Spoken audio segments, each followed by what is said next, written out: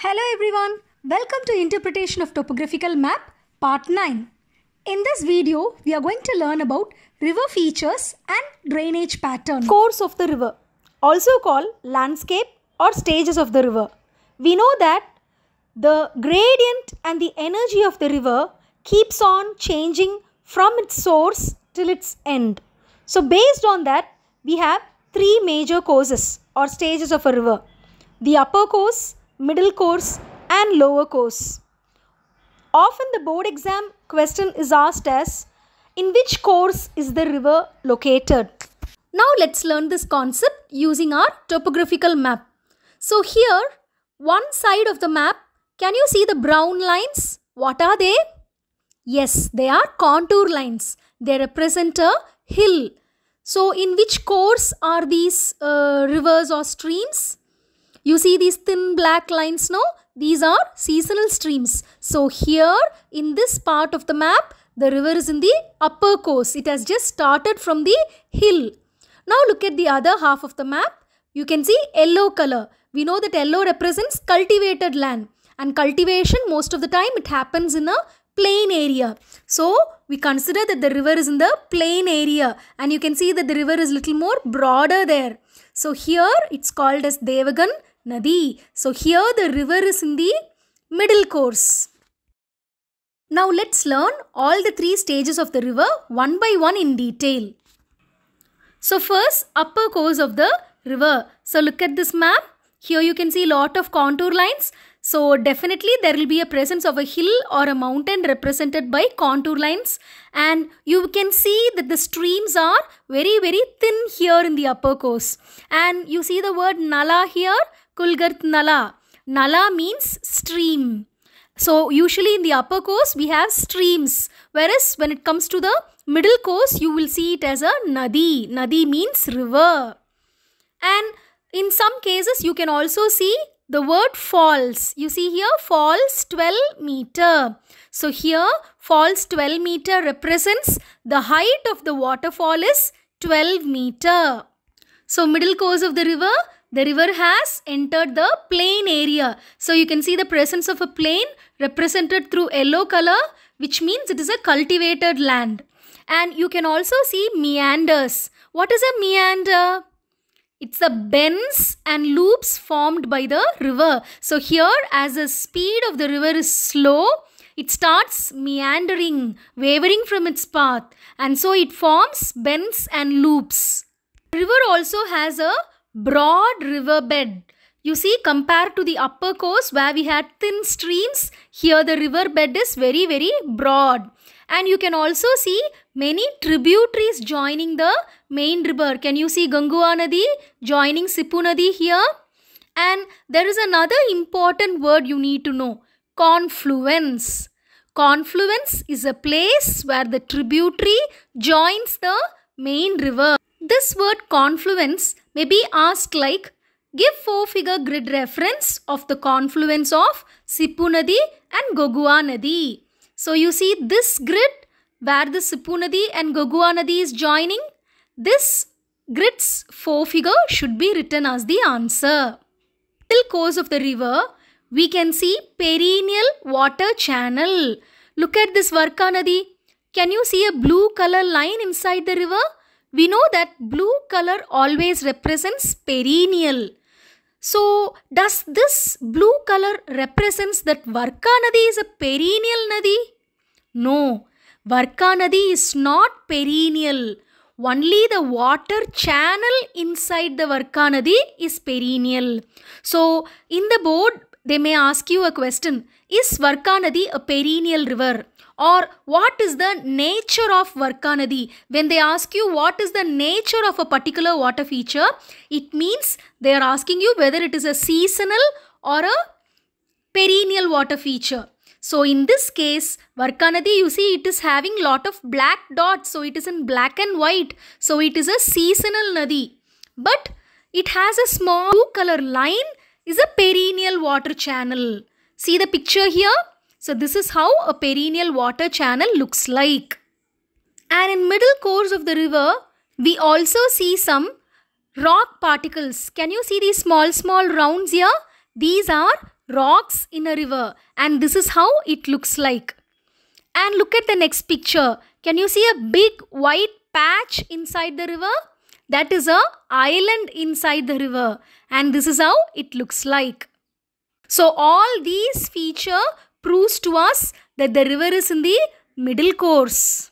So coming to the lower course of the river. So this is where the river joins the larger water body like a sea or an ocean.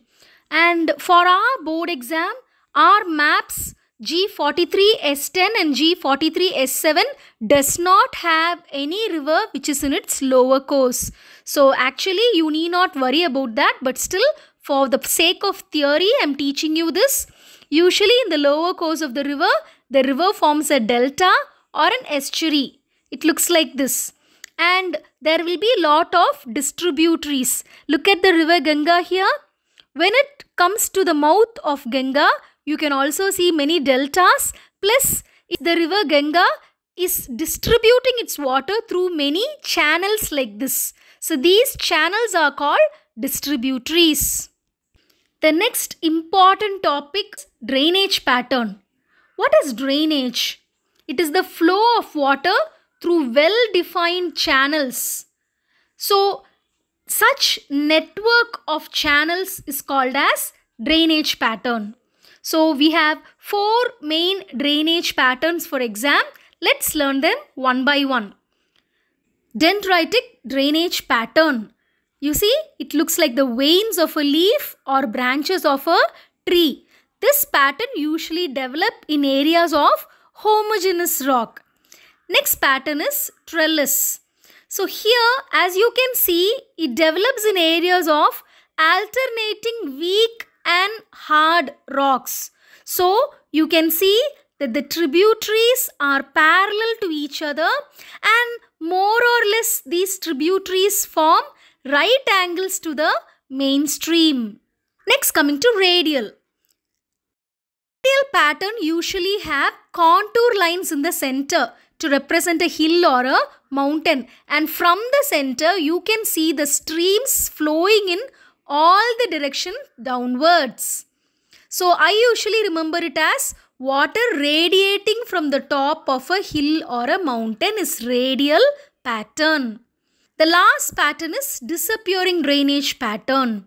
Look at these streams over here, the black broken lines. These are disappearing streams, also called intermittent streams.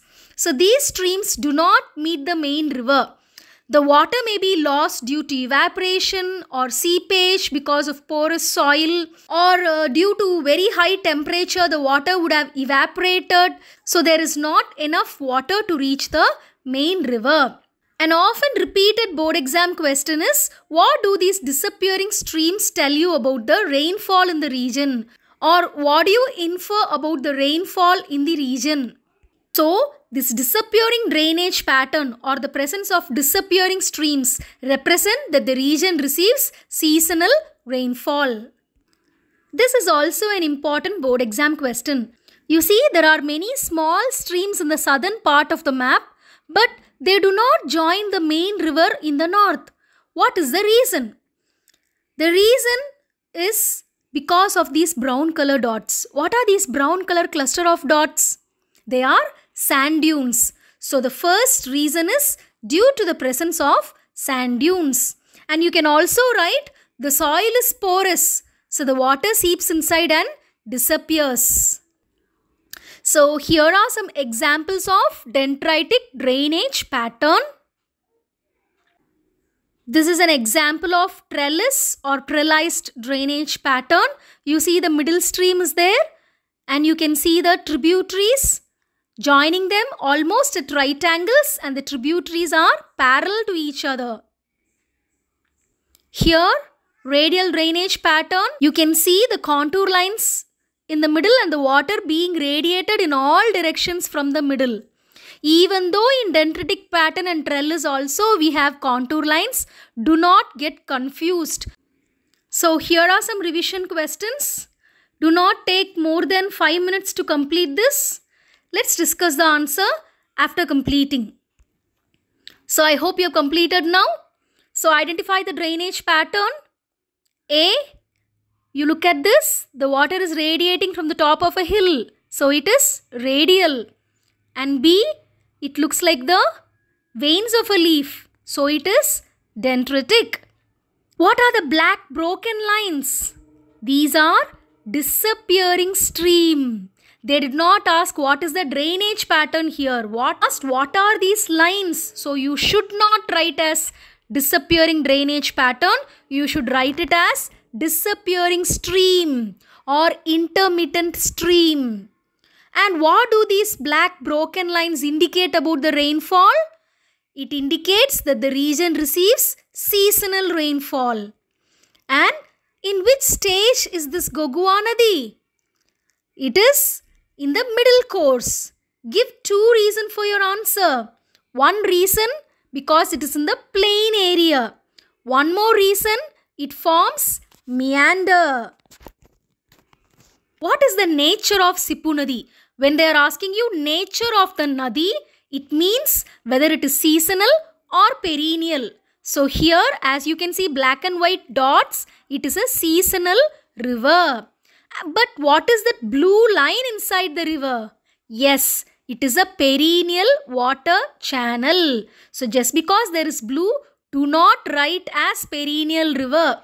It is a seasonal river and the blue line is perennial water channel.